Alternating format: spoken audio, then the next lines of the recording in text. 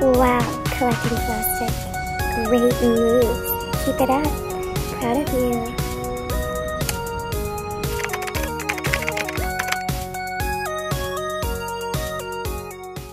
Hey, what's up, Funkheads? I haven't opened up any pops on my channel in a while, and a few boxes accumulated on me, so I have a pretty big haul to show you.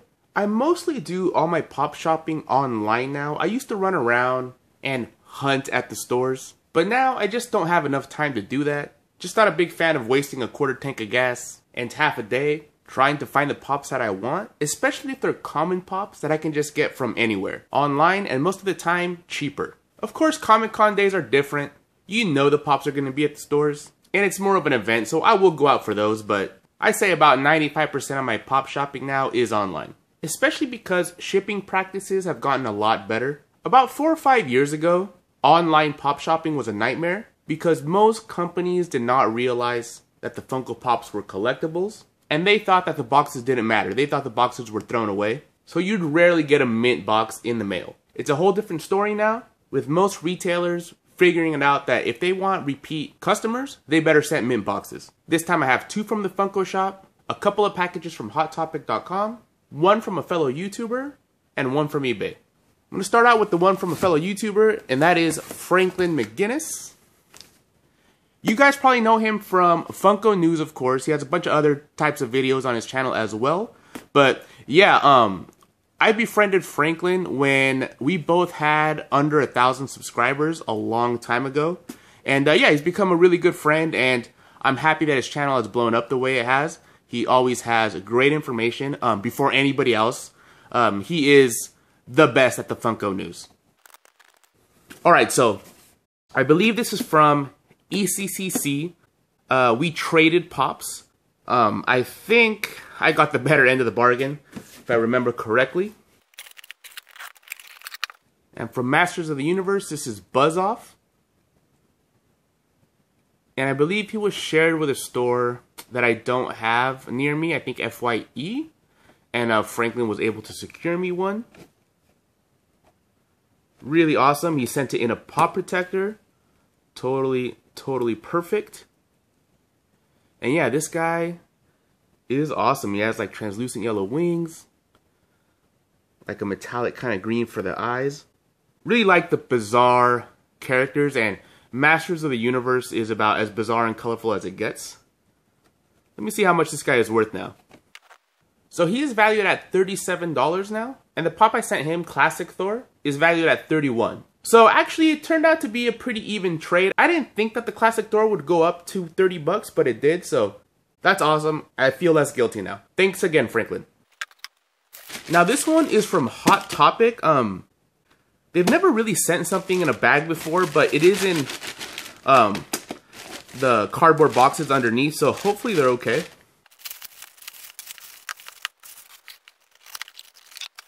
So this first one is the Patina Stan Lee. This is actually the only Stan Lee I have now. I had never been able to get my hands on one. And this one is actually pretty perfect for the collection. I actually like that they have the gold stamping on the box. And the patina looks really good at mine. Something about the patina pops is that a lot of them are kind of unique. The patina isn't always the same on all of them. Some of them have a lot more green. Some of them have a lot more of the bronze color. But this one seems to have a pretty good mix. And yeah, even though it was in a bag, these sorter boxes keep them pretty safe. And yeah, he's in really good condition. And this one is the Mermaid Betty Boop. And I really like how she looks as well. I have a few of these now. I have, let's see, I think I have the nurse one. I have the devil. I have the angel, the mermaid. I don't think I have the sock hop one. That's one I want. And I believe I have the nurse one as well. Or did I already say that? But yeah, this one looks pretty good. The actual mermaid tail looks to be like a semi-metallic. Same with one of those starfish on there. That's a nice little touch. Yeah, these Betty Boop ones look pretty good. Alright, this big one is also from Hot Topic.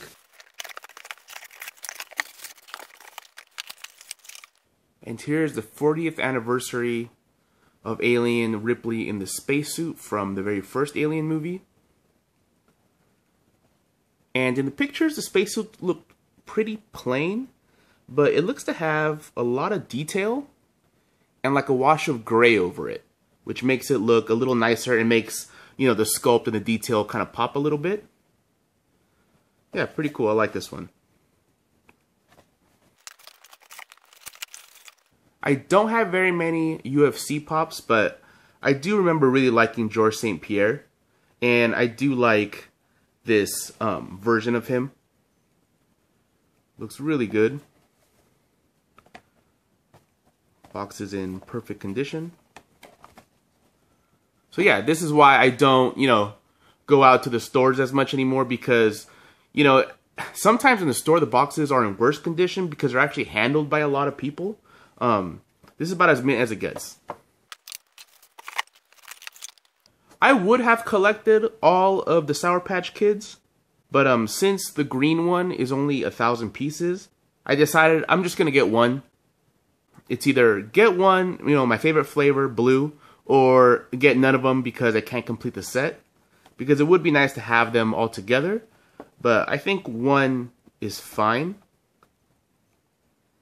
And yeah, it really does look like he has like the salty kind of sugar on him. I would have preferred the eyes just to be blue, like the actual Sour Patch Kid.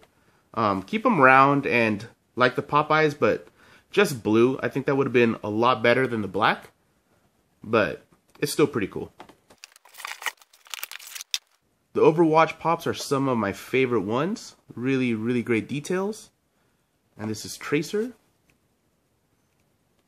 This is a Hot Topic exclusive. Hot Topic is pretty good about putting a nice amount of their stock, of their Hot Topic exclusive stock online. So usually not that hard to get. There's been a few, like, you know, that Homer and the Moo Moo that sell out pretty quick, but I do remember seeing it a couple of times on the shop, so it's not like it went up and sold out in a minute. If you really wanted it, you could have got it. If you would have just checked often. But yeah, it's not so hard. They are the best, you know, Funko Pop retailer. And here's the Devil Betty Boop. I knew I had ordered it, I just couldn't remember if I had opened it yet, but here it is. And it looks like they did different backgrounds, which I really like. I love that they did different box art. Sometimes, if there's a series of a character, the box art is all the same, but looks like the Betty Boop ones have different box art, which is a nice touch. Yeah, really cool. Alright, this one is from eBay. I think it's a pop.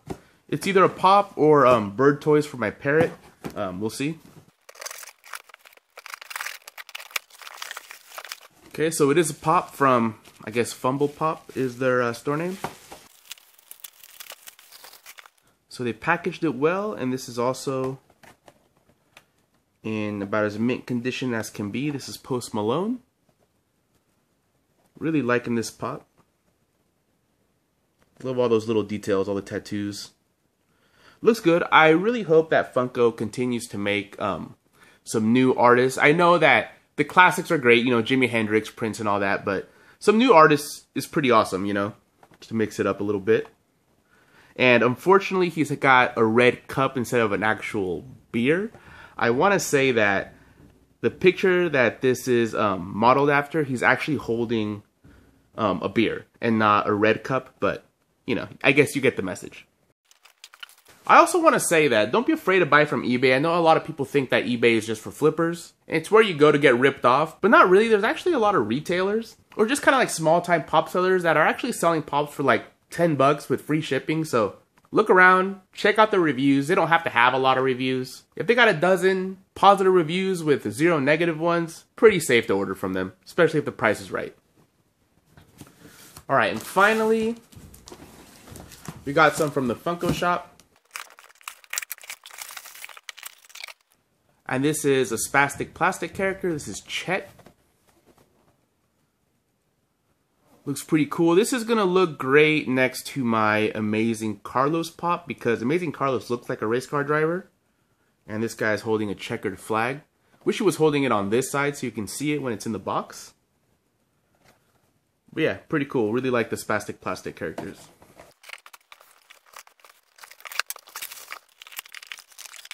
And here's another, yeah, this is spastic plastic. And if you notice, it still says spastic plastic on these boxes.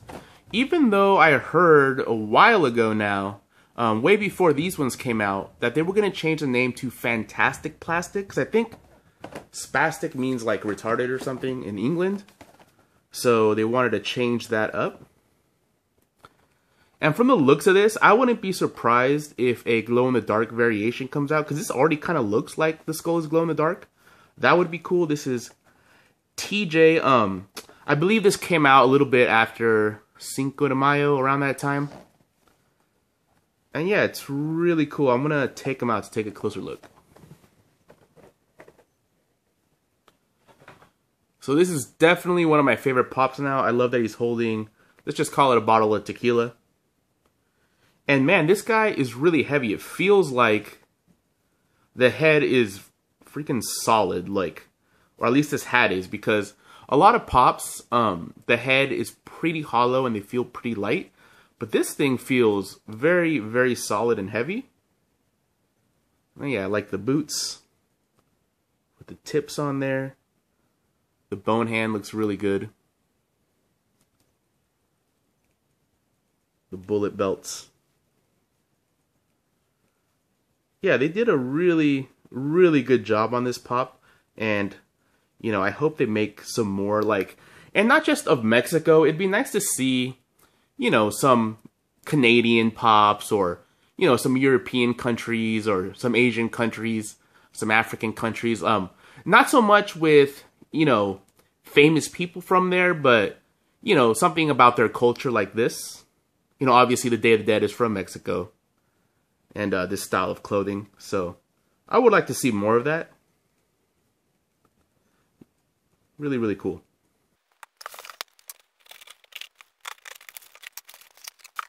And here's another Ripley. This is the Funko Shop exclusive Ripley where she's holding Jonesy the cat. And it is the cooler one. If I had to pick just one of these two, it would be this one.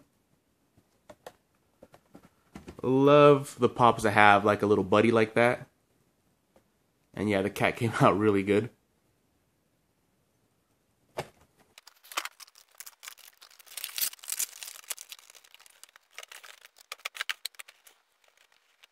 All in all, I got 12 pops that I'm very happy with. And as you can see, every single one of these was in mint condition. And took me all of, I don't know, 30 minutes to order. Just imagine having to drive around to try to find all these pops. Of course, some of them like TJ or Ripley holding Jonesy aren't available in stores and you have to order those online. But let's just say I wanted a blue Sour Patch Kid, a George St. Pierre, a Post Malone, and a Devil Betty Boop. 4 common pops that are available now. There's no way I'd be able to drive to just 1 or 2 or even 3 stores to find all 4 of those and also find mint condition boxes. I'd probably end up wasting hours and not even finding them all and just be generally annoyed. And plus I like the thought of having pops that were put in the boxes at the factory, sent out to the stores, and probably just handled by 1 or 2 warehouse people and shipping receiving people. I always feel like the pops at Target, for example, are just handled by dozens and dozens of people. And who knows, they could have been scratching their asses or something and touching them, or it could be kids with their fingers in their mouths. You just never know. So that's why you don't see too many pop hunt videos on my channel. Alright guys, let me know in the comments below what you've recently added to your collection, if you have any of these, if you're able to get that TJ, because this one actually sold out. A lot of the spastic plastic characters haven't been selling out, which isn't a bad thing, but this TJ actually did sell out, which makes me hope that Funko gets the picture and makes more kind of culturally significant characters like that. Also, let me know what your experience ordering online has been, and what your experience has been hunting at stores. Alright guys, thanks for watching and have a good one.